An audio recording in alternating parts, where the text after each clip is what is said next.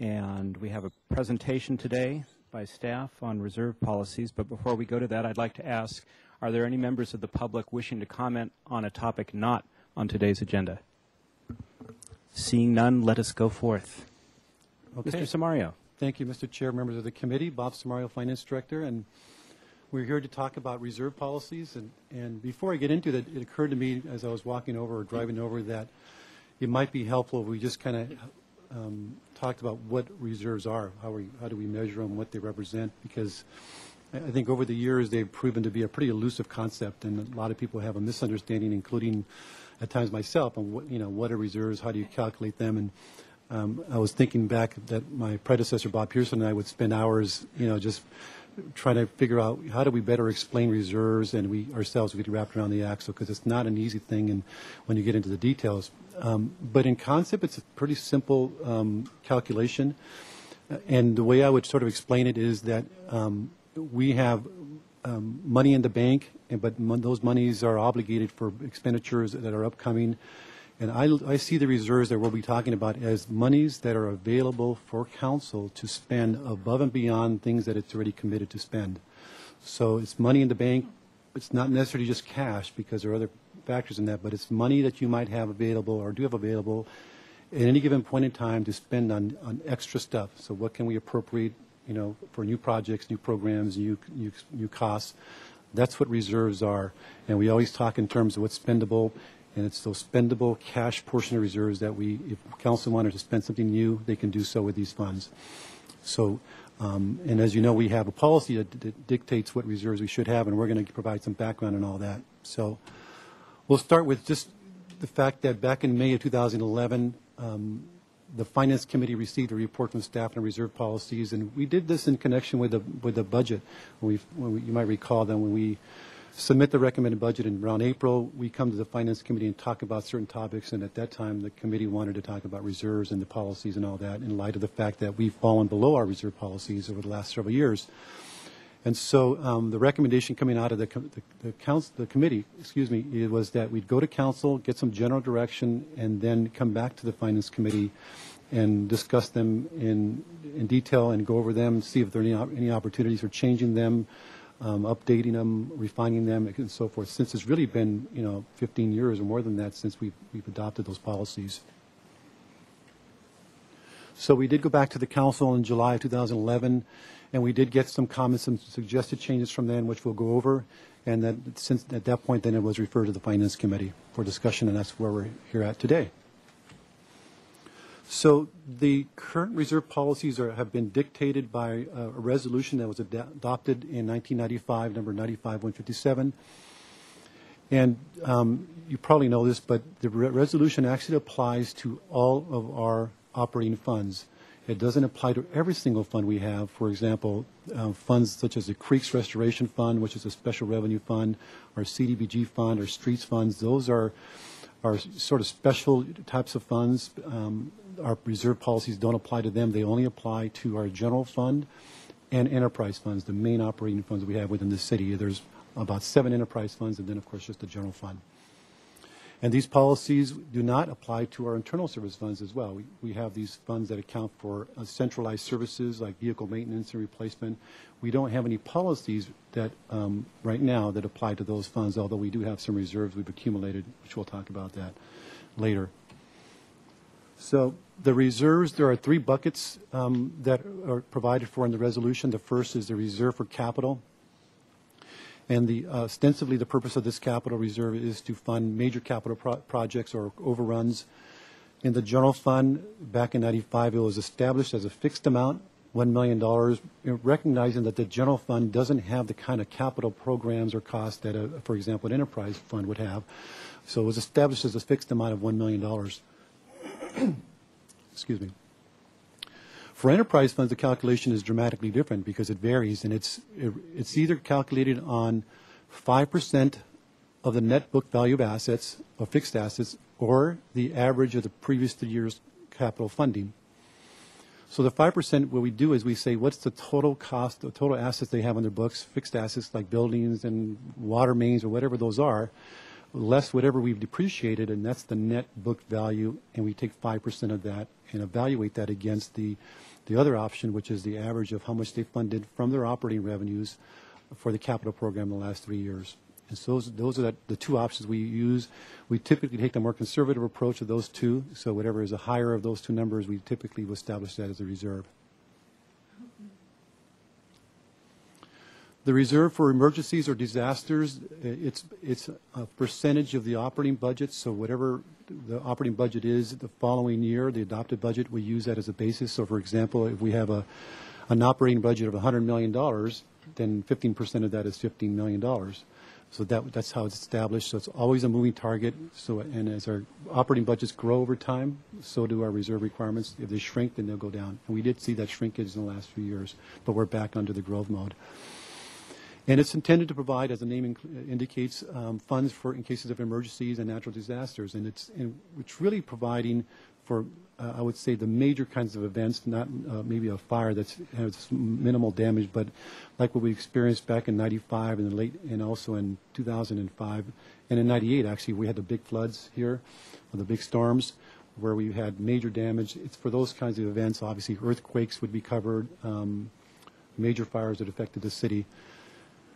And one of the things that we always have to keep in mind is that in addition to the fact that we would have extraordinary costs initially and even in the medium term to responding to those emergencies, one of the potential impacts, depending on the magnitude of the disaster, is a loss of revenue. If we had a major earthquake that destroyed a big part of our downtown, we wouldn't see the kind of tourism we're seeing now, and so our bed tax and sales taxes would go down, at least in the short term until we were able to rebuild. And that's something we have to kind of keep in mind. And we don't have insurance for business interruption. We have insurance that covers our facilities to be able to rebuild them, but nothing to provide us monies for loss of revenues. Now, we know that we will get some relief from FEMA, the federal agency, and CalEMA. They will cover a good portion of those costs, at least the portions that aren't insured, but they won't always cover it all, and there's a cash flow consideration because they're not always quick to reimburse us for those costs. And then we have the last one, the Reserve for Future Years budget. This is one we've actually used over the last 10 years, mostly by design. It's 10% of the annually adopted operating budget. And it's essentially intended to provide for economic contingencies or times of economic downturn like we've just had. The idea or the thinking was that when we have periods of declining revenues, rather than having to make dramatic cuts to the organization, that we would be able to utilize these reserves to help sort of manage ourselves through those periods.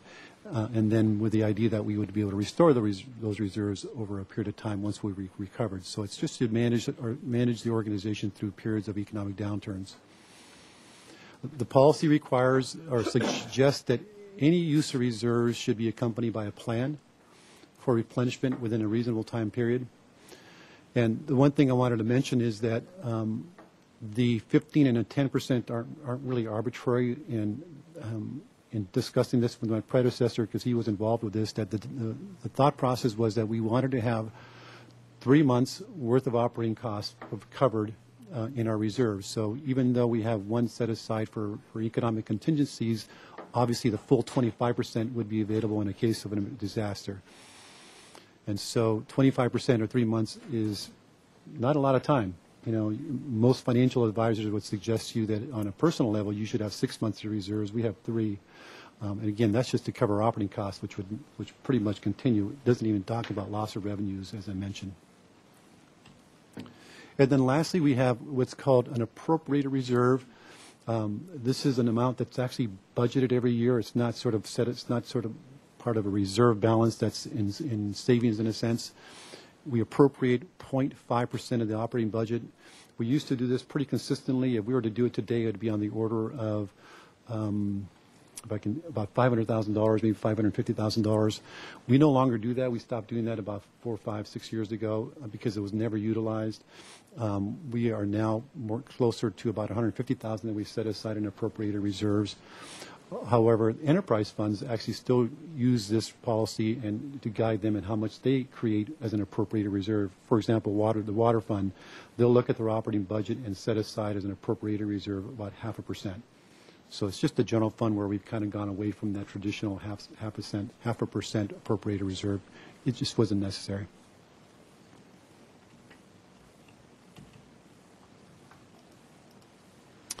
So some policy considerations, and we kind of talked about this when we were with council back in July.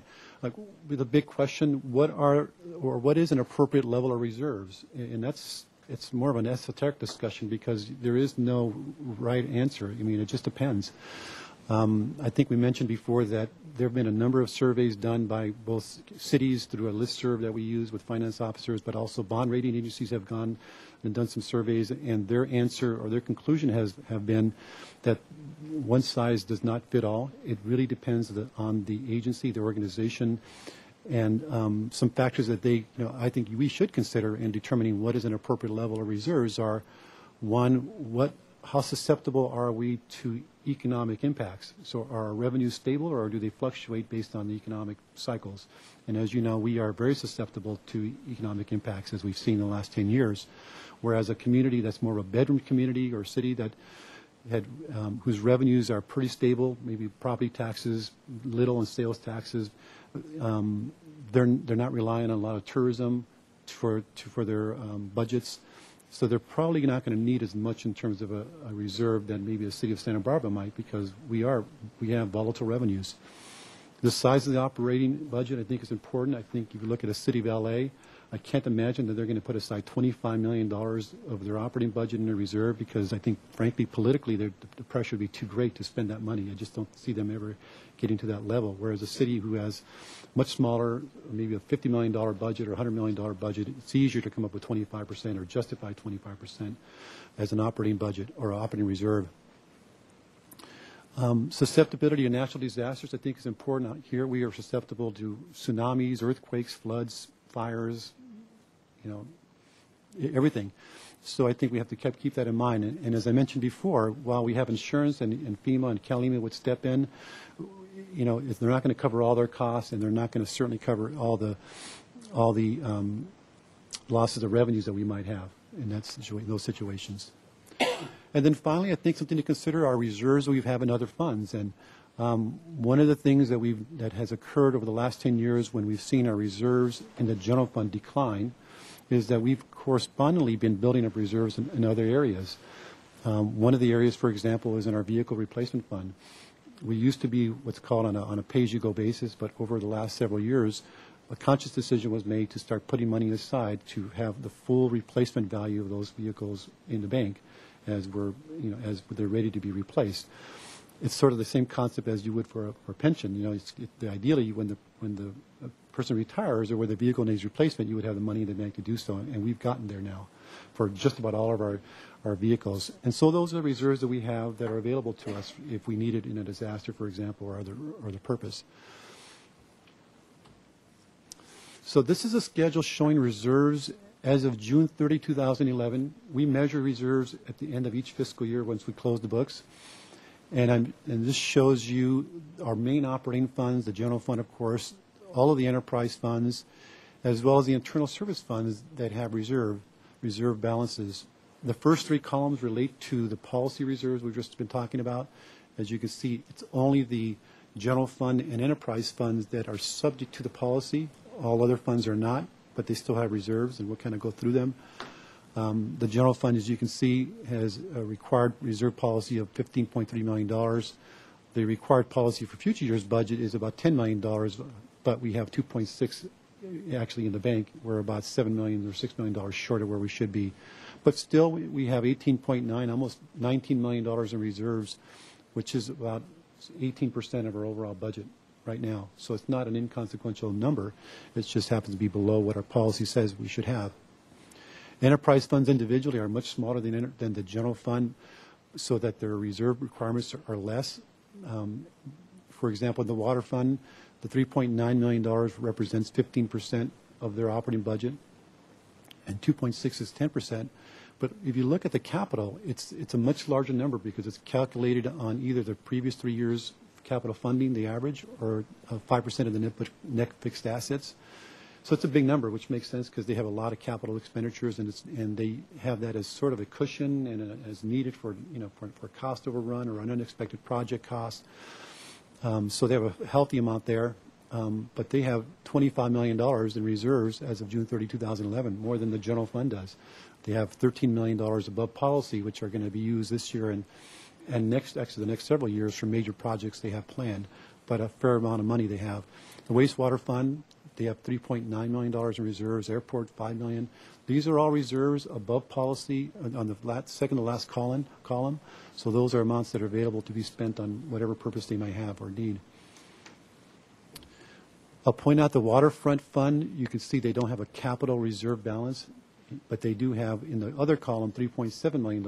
And we'll talk about this in a little bit later, but their reserves they have what's called a harbor preservation fund where they accumulate reserves for maintaining the wharf and the harbor. And those reserve balances have been determined by policy to satisfy their capital reserve requirements. And again, we'll talk about that more later. The solid waste fund, as you know, we just recently converted that into or started classifying that as an enterprise fund, and so it's not in the past been subject to this policy. And as you know, we are below where we would like to be there. We have $651,000 in reserves, but eventually we're going to start building those up and start meeting those reserve requirements. And then downtown parking, they have a healthy level of reserves at $5 million. In the internal service funds, you could see, as I mentioned, no policy reserve requirements, but they do have reserves we've accumulated over the last number of years. In our intra-city services fund, that's for the building maintenance and facilities maintenance fund, we have $2 million that's available for things such as replacing carpets and painting and those kinds of things. The fleet replacement, a healthy reserve number, almost 7.4. About 50 or 60% of that relates to the general fund, because we pay in, but so do enterprise funds. They also pay into that program, so they have a corresponding share. So it's not all available to the general fund. Our fleet maintenance fund has a small reserve, about $500,000. Self-insurance fund has reserves, and this is as of June 30, 2011. We had reserves above what we needed of $4.2 million. We're down to about $700,000 there because in this year we budgeted a rebate to the general fund and enterprise funds of about $3.5 million. That was one of the things we realized we had more than we really needed. We were fully covering all of our liabilities, and the 4.2 was extra, and so we rebated that back to all enterprise and general funds. And then lastly, our information systems fund, that's for maintains all of our computers, networks, and the like. They have a reserve of almost $900,000. But in total, you can see citywide, we have $80.2 million in reserves, all of which would be available if we needed to, for example, in a disaster. About $36 or $36.2 million is subject or pursuant to city policy. The remaining balances are excess or above that amount. So citywide, I think we are financially in pretty good condition, in spite of the fact that in the general fund we are slightly below our reserve requirements overall. I think financially we're in good shape. Any questions on this schedule before I move on? Other considerations, and we've talked about this in the past, the general fund capital reserve, the $1 million fixed amount has never been used. We've never tapped into that. The reserves are established as a percentage of the operating budget, and I would say that I'm sure there are some cities out there that established a fixed amount of reserves where there's a cap, for example. It's not just a variable of the operating budget. Ours is percentage based, so it'll always move with the growth of the budget. And it's an important thing to remember because in order for us to always stay fully funded, to the extent our budget grows, we have to generate a surplus each year just to fund that additional requirement. And I'll explain what I mean. Let's say, for example, our budget grows from one year to the next by $4 million. That means that we have to come up with an additional $1 million to satisfy our 25% reserve requirements, right? So that has to come from surpluses. So any year that we grow $4 million, for example, we need to end the year with a surplus to maintain an equilibrium in our reserve balances, and that's sometimes forgotten. And so when we see these reserve balances, surplus at the end of the year, we forget that, well, part of that is just to keep us whole, And another consideration is that currently any use of reserves currently requires council approval, a simple majority. And so we come to council anytime we propose to use the reserves, whether it's part of the adopted budget or anytime middle of the year we say we need to appropriate some of those reserves. Council has to approve that. And then lastly, the policy currently doesn't require a plan for restoring policy reserves. So we've come to council to appropriate reserves. Even though we're below policy, we've never really come back, never at the same time said, here's how we're going to get there, other than sort of in the abstract there. Eventually, we're going to have to kind of restore those reserves. So the feedback we got from council back in July were that, one, that the use of policy reserves, not just any reserves, but policy reserves should require that it be accompanied with a plan for restoring the reserves, so that there be a specific plan for how we're going to get back to those levels that we should have. That it should require regular reports to council on the status of reserves. And I will tell you that, you know, we do and have come to the committee and council, and I guess to me the barometer is if council feels like they've not been communicated enough on the status of reserves, then we've not done a good enough job. So one of the things we might want to look at, and we'll be recommending, is that we just do a better job of, and we're coming to council and the committee more frequently, anytime we use reserves, to make sure the council understands where we're at that moment. And then that the purpose and allowable uses of reserves for future years' budget should not change. However, such uses should be better defined. And this, I think, came out of you, Mr. White, that not looking, you know, we weren't hoping to see any change on the fact that we would be allowed to use those reserves for economic contingency purposes, but that we maybe come up with a set of criteria or a bit understand what that really means. What's the criteria for that? We also had a suggestion that we eliminate the $1 million capital reserve, and that we also, again, consider reserves and other funds. And then one of the recommendations also was that we consider the recommendations of the Infrastructure Task Force. You know, as you know, that was a group that was formed, I think, in 2007, 2008, just before the recession hit, to look at ways and alternatives for financing major infrastructure projects or capital, like a police headquarters, for example. And they developed a report and some recommendations, and I wanted to kind of at least provide you the more relevant recommendations. One was that the recommendations indicated that we should revise the current policy to commit the city to immediately increase efficiency of all resources under its control by 2 to 3% annually, to free up additional funds for infrastructure needs. And I think by necessity we've kind of done that because of the loss of revenues. I think we've become a lot more efficient. We've shrunk the organization by $7 or $8 million in the last few years. But that was one of the recommendations. They also recommended that we revise the resolution to commit the city to implement and achieve an annual 10% essentially surplus or off the top general fund capital allocation no later than fiscal year 2012 to be spent annually on infrastructure projects. So it's really to say we're going to dedicate 10% of our revenues each year and commit that to infrastructure projects. They also recommended that we revise our capital reserve requirement to 5% of the estimated replacement value of capital assets instead of book value. And this really only applies to enterprise funds. And the idea is that when we record the acquisition or the construction of capital assets, it's always based on cost. But as time goes by, we know the replacement value grows. We spend $50 million on a big piece of a building. We know that 15 years from now, it's not going to be $50 million. And so their suggestion is when we look at that 5% number of net book value, we base it on the value of the replacement value, not just historical cost, which obviously is well below what the replacement value would be. And they also suggested that instead of a $1 million capital reserve, that it be established at a fixed amount, but at $5 million, in addition to the 10% they recommended to be taken off the top.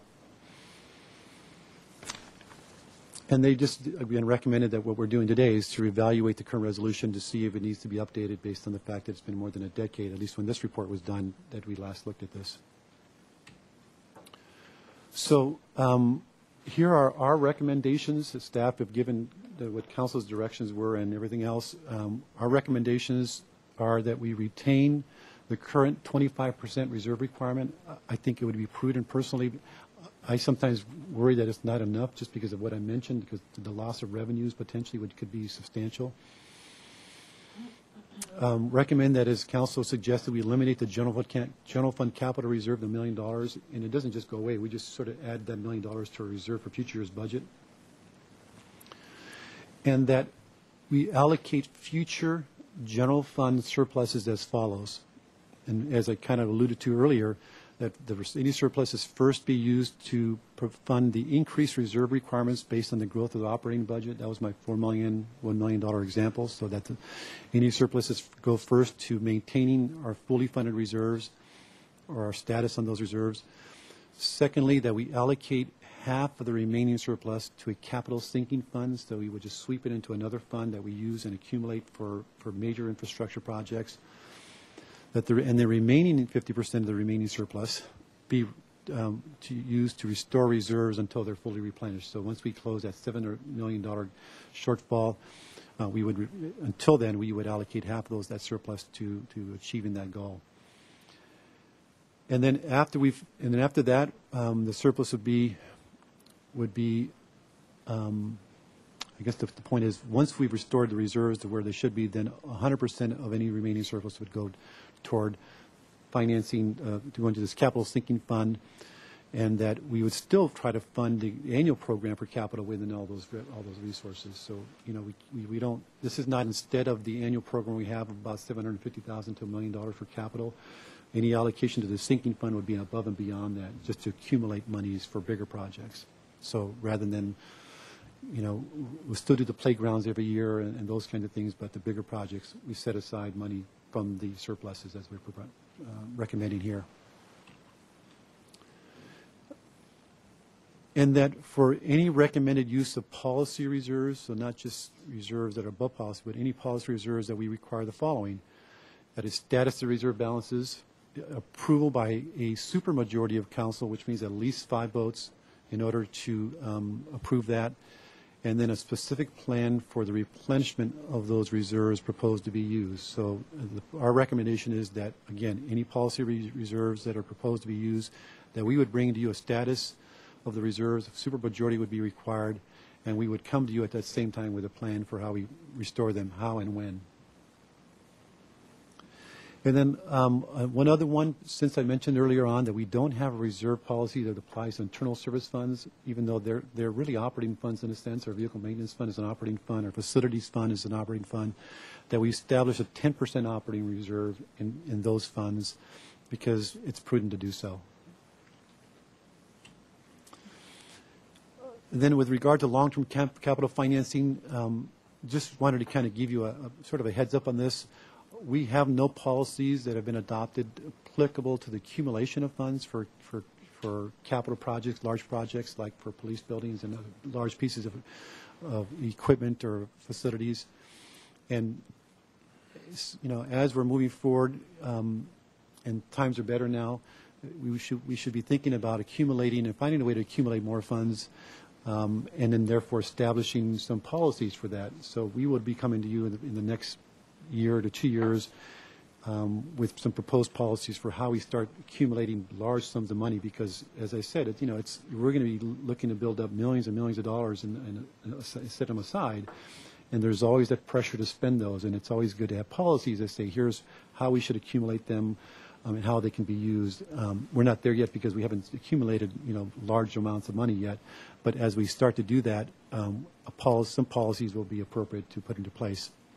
So we'll be doing that in the next couple of years. And then lastly, the waterfront capital reserves, just to point out that they are actually guided by a separate resolution. And a number of years ago, I'm not even sure when, but it was before I got here, there was an actual fund created for maintaining the harbor. It's called the Harbor Preservation Fund. It's actually been codified into our ordinances. And this fund is used to accumulate capital monies or funds for the benefit of the harbor and the wharf. The policy that was adopted in 1999 provides that they will have at least $2 million in this Harbor Preservation Fund, but up to a maximum of $5 million for those capital needs. The policy isn't different when it comes to the disaster reserve or the budgetary reserve, but it's just this capital reserve requirement that's specifically for the Harbor Preservation Fund.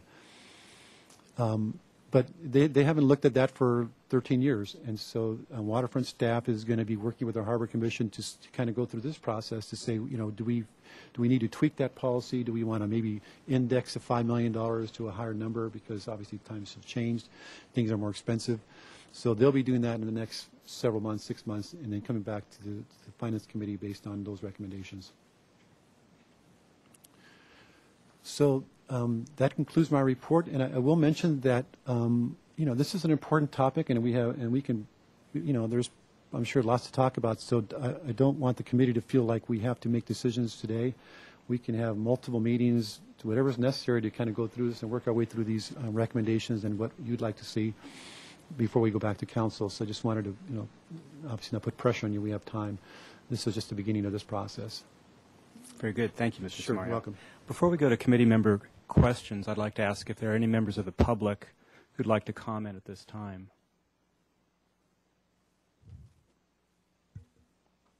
We have a lady in the back.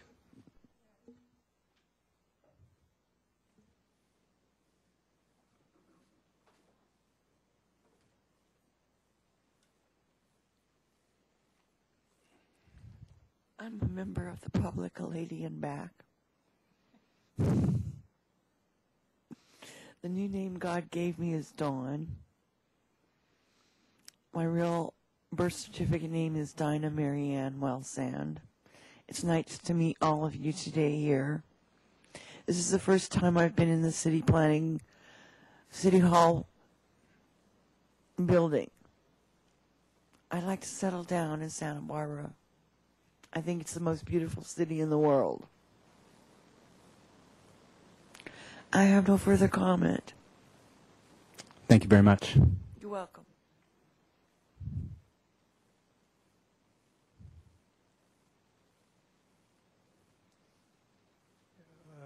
Good afternoon. I'm Scott Burns. I'm a member of the Park and Rec Commission, and I was a member of the Infrastructure Financing Task Force that met in 2008, started in 2007.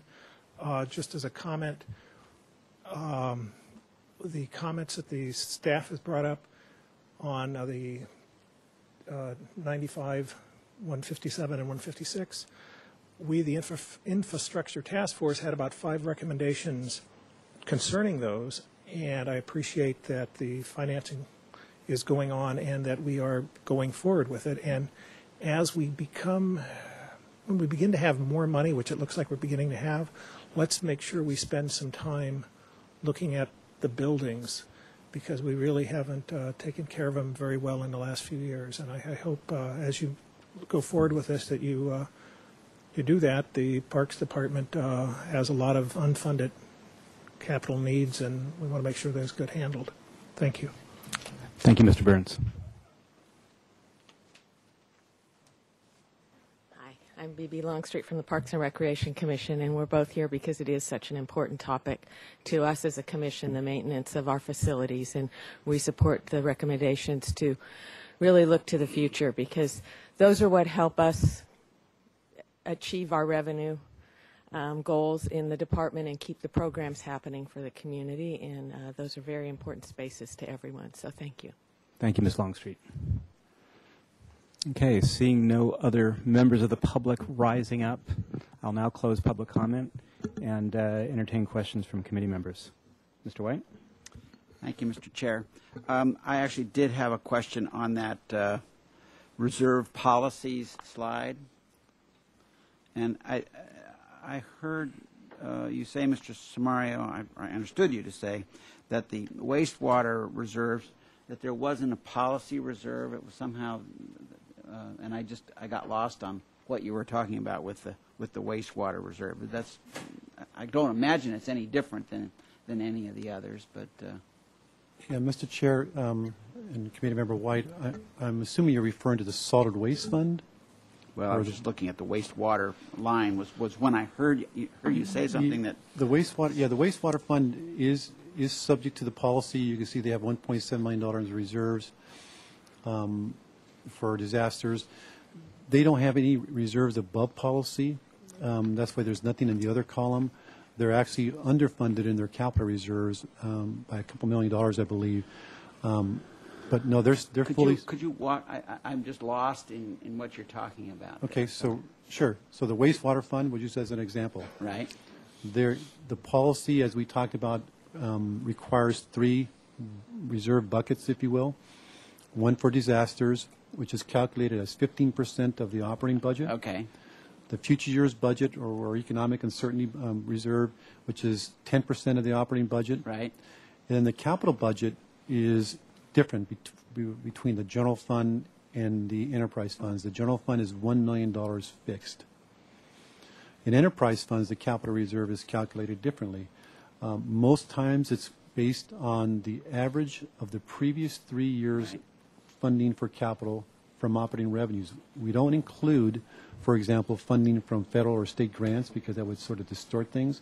So whatever funding has come out of the enterprise funds operating revenues over the last 3 years for capital, we take an average of that and we establish that as a reserve requirement. So in the water fund, right above that, you can see they have a capital reserve established of $5,168,000.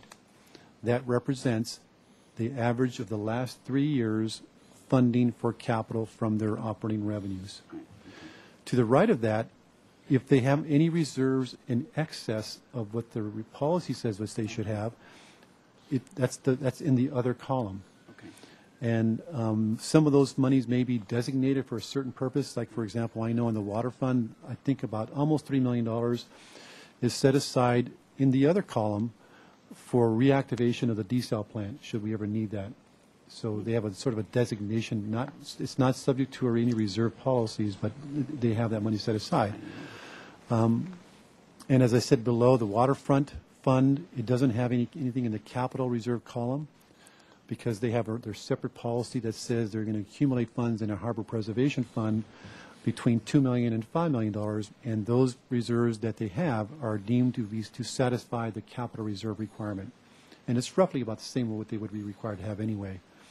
So that's the 3750. That's the 3750. Is the Harbor Preservation Right. Fund at this point. Right. Okay. And so that's how it works. The enterprise funds and the general fund are subject to the same calculation for disaster reserves and future years budgets, just different for capital. And I might just add, so if you look at the wastewater fund, they're actually below policy reserves. The capital reserve isn't fully funded, and that was a decision actually that was made by the council, I think a year or so ago, to fund some additional pipe replacement, and it was a conscious decision made by the council. If you look at the Gulf Fund, they're also, you'll see there's no capital reserves. They're actually below even on future budget reserves. I think we've, over the past year, pointed out they're having some financial difficulties. And then the Solid Waste Fund, which is what Bob referred to a few minutes ago, that fund was established about 8 or 9 years ago after the policies came into effect, and there was no reserve policy established. And the reason that's a little more difficult one is that, if you recall, in that fund, most of the money that comes through that fund is the ratepayers pay for their trash collection, and then we just send that to a contractor. And so it probably doesn't make sense to have 10% reserves plus another 15% reserves, because most of that money is a pass-through to the contractor. It used to be that we held that as a trust fund. The money came in, the money went out, and it didn't even show on the city's books. But we decided when we created the recycling activities to have it as an enterprise activity and then run some money through there to fund the staff that's there and also the closure cost at Eleen's Park and things like that. Great, thank you. And in fact, I'll add that if we were to establish a reserve of 25% based on the true operations less what we just passed through, we would be closer to about $400,000 in reserve requirements. And as of June 30 at least, we would have satisfied those reserve requirements. Thank you, Mr. Chair. Ms. Murillo, any questions? Yes, thank you, Mr. Chair. It feels good that there's so much money in that other column, though it's a little mysterious other. So maybe another time you can explain to me how that money accumulates. And, some people keep an eye on those fat reserves. So I'm curious, in general to know how that money accumulates. I'm the liaison to the Parks and Rec Commission, and I had a call that day that you all talked about the Infrastructure Task Force report.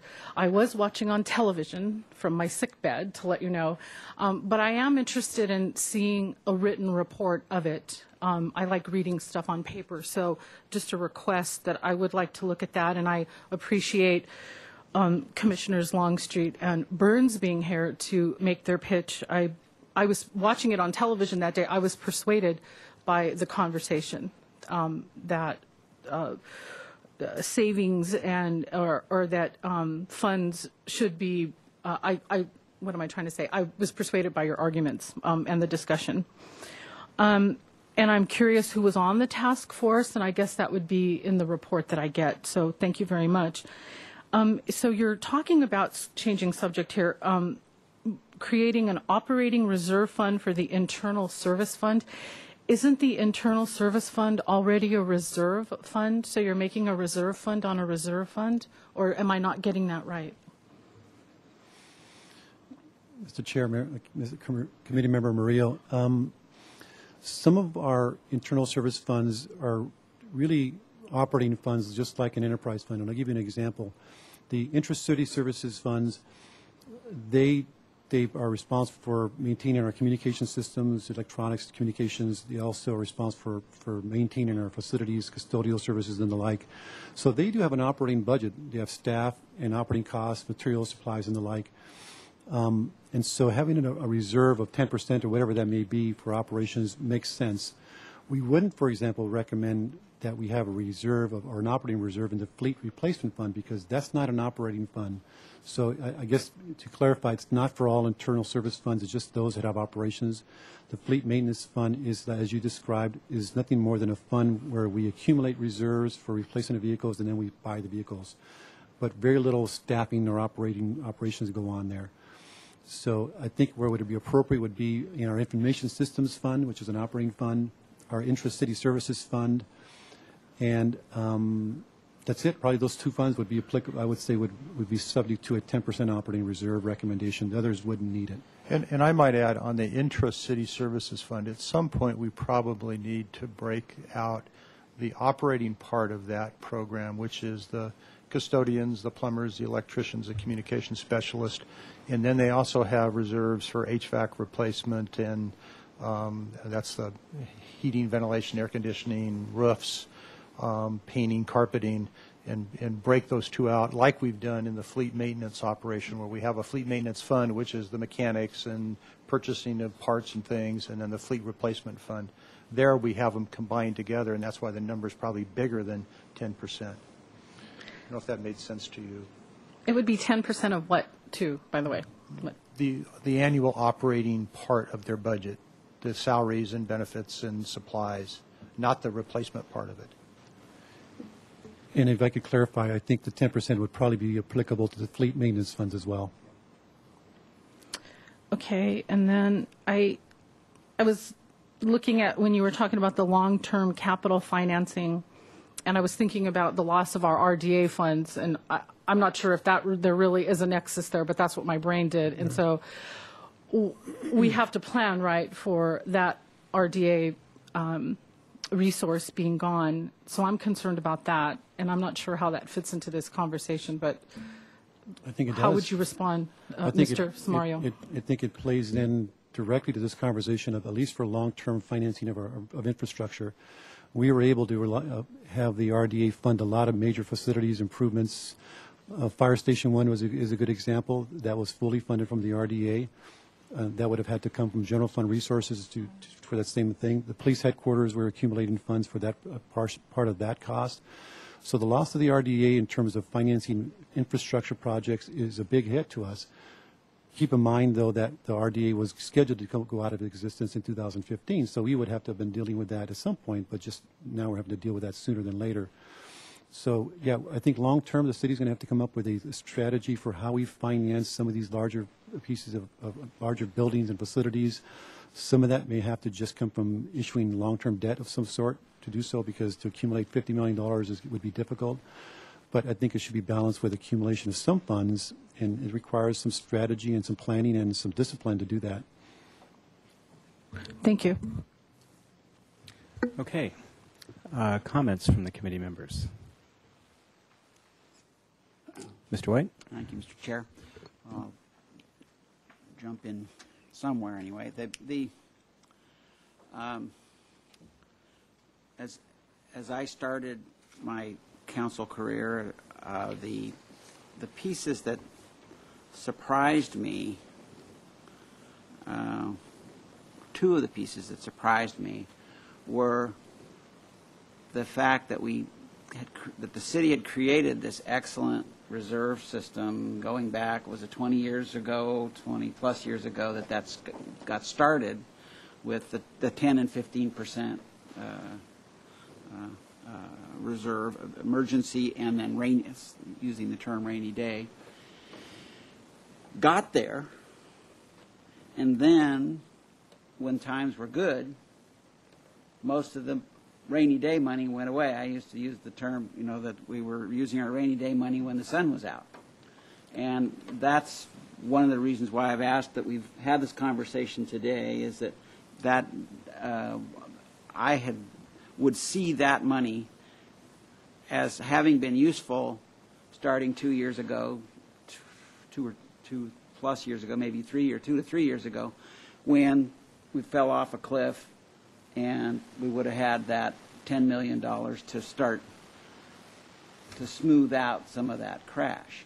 So that I'm hoping that the conversation that we have today will help future councils have that tool, so that we're using the money, we're accumulating the money, number one. Number two, that we're using it during using the rainy day fund for a rainy day. So that's just, I don't want to bureaucratize it too much. It's sort of common. Again, you've talked about it as needing 6 months for what we as people are supposed to have is 6 months of our annual needs in cash. Well, how do we make this simple, clean, going forward? That's really a strong voice to accomplish that. So that's number one. Number two, it's just on a completely. It's not a completely separate track, but it is another track, and that is the fact that our buildings, that we're using up our buildings. We're not just using them; we are using them up. And how do we? I mean, and we've talked about this with our streets. We're not keeping our streets in the condition, a stable condition every year. We're able to pull it back up to a level that we feel good about, or that meets our standards, shall we say, with the recovery money. That sort of got us back up. But that's a daunting task at this stage of history. And I know that, again, another pot over there that we've started talking about here that I think we're, again, opening the box is the pensions as another one. I mean, that's another kind of like infrastructure liability out there, is at least the way I kind of frame it in my head, so that that we're not fully funding these needs. So I'm looking for ways to send that message to future councils that we're going to maintain those. We're going to accumulate those rainy day reserves, and we're going to it's okay to use them during rainy times. So, kind of homey analogies, but that's just the way that I think of these things. So that's my first. Supposedly, we have a storm coming up the end of this week. That's a good thing. That's a good kind of rain. That's tomorrow. Ms. Murillo. Well, the recession was so uncomfortable, for me and my family personally, and I saw the city as well in pain. So my inclination is to be, conservative with whatever we do, even though much is being made of the Liberals being in charge on the city council again. Is that why, Mr. Samario, you were suggesting this supermajority to spend, what did you call it? Yeah, the policy reserves. All right. Why did you make that recommendation, sir? Since that's more from me than it is from Mr. Samario, I'll answer the question. And it was we recognize, and if the city attorney here, he would remind us that if a council policy is adopted by a majority, the council could modify that policy by a majority. So the supermajority in effect, a majority could get rid of the supermajority requirement that we're recommending. We just felt, and we've listened to the discussions over the last year, that it would call more attention to the fact that you're using reserves, and call increased attention to it, because I think in the good times, as Councilmember White indicated, we used the reserves. I think it was almost like we felt, oh, no problem, there will be more reserves next year, and they were used, and all of a sudden everybody goes, wow, what happened to the reserves? That it would force us to have a little more discipline about using the reserves, and but we recognize that it's not, it's something that a majority could change if you wanted. But and we pushed that a little bit. We thought we would be a little provocative and throw that issue out, because we think it's important that when you use reserves, you're very careful about it. You do it. We would have we would recommend the use of reserves as a part of an agenda item, and it would just be on the financial part, and then part of the recommendation. And I don't think the council. It was clear that we were using reserves, but people didn't really think about it that much at the time when we did it. And that would mean that not only it would require, if you passed a budget that used reserves, it would take 5 votes according to this policy, as well as in the middle of the year if you approved a labor contract that meant that we had to dig into reserves to fund it, that you'd have to have the 5 votes, or you'd have to amend the policy. Thank you. Okay.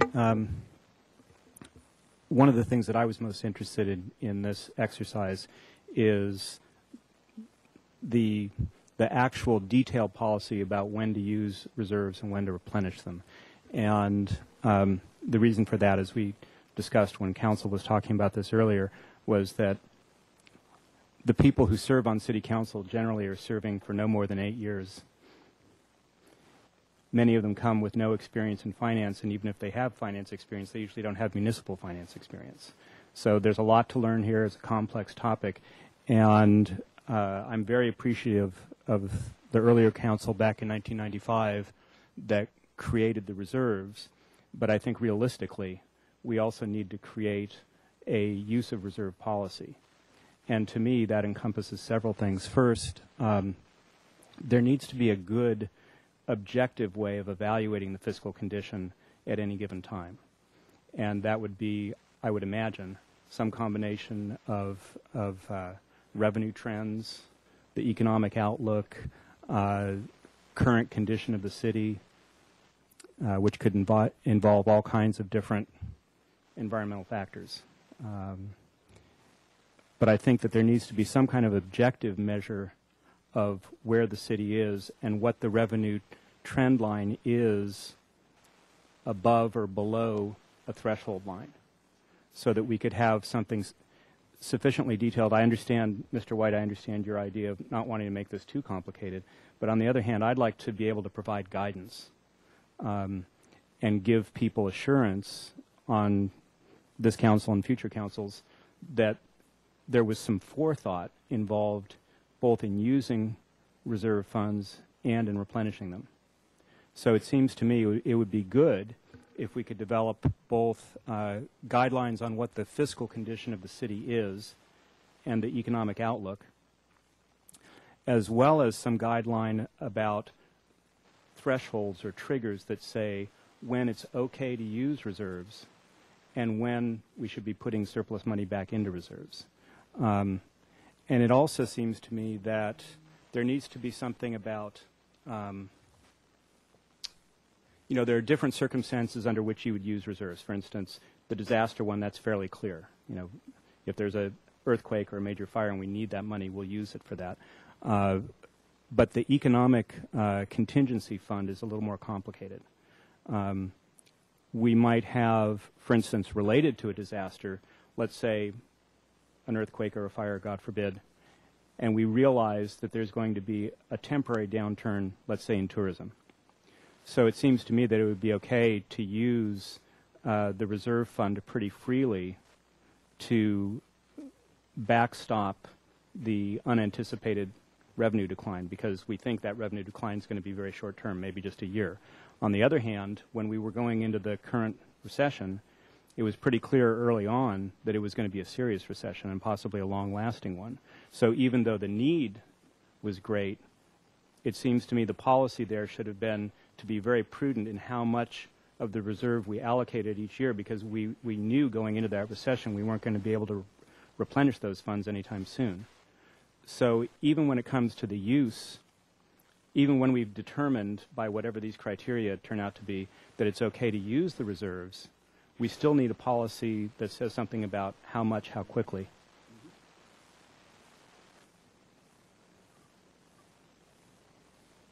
And I think that, so that's one whole area that I would like to see some work on, and definitely another committee meeting before we make any recommendations to council. As far as the other huge problem here, to me, is the capital reserve fund.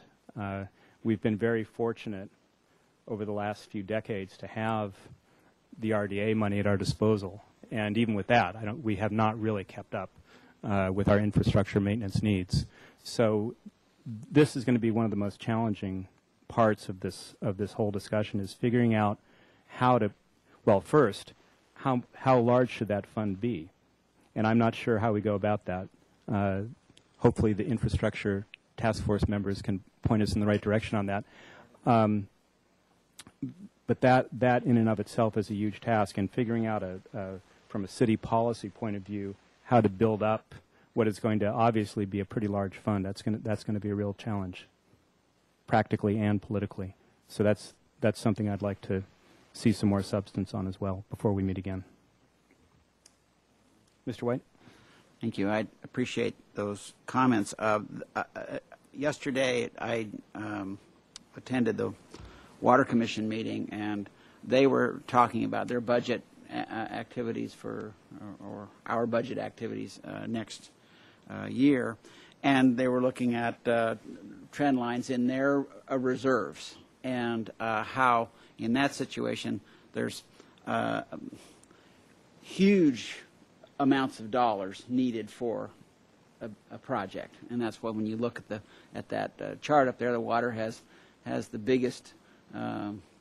It has more money in reserve than the general fund does, and that they're going to have a somewhat different, and it's all justifiable. It's a good. You want to put a whole bunch of money away for the Cater treatment plant or whatever these things are going on, and it may be that that's going to be a slightly different set of criteria than what's applying to something else. So it felt a little bit unique with that system, and so maybe that would get a slightly different look than the other elements we're talking about here.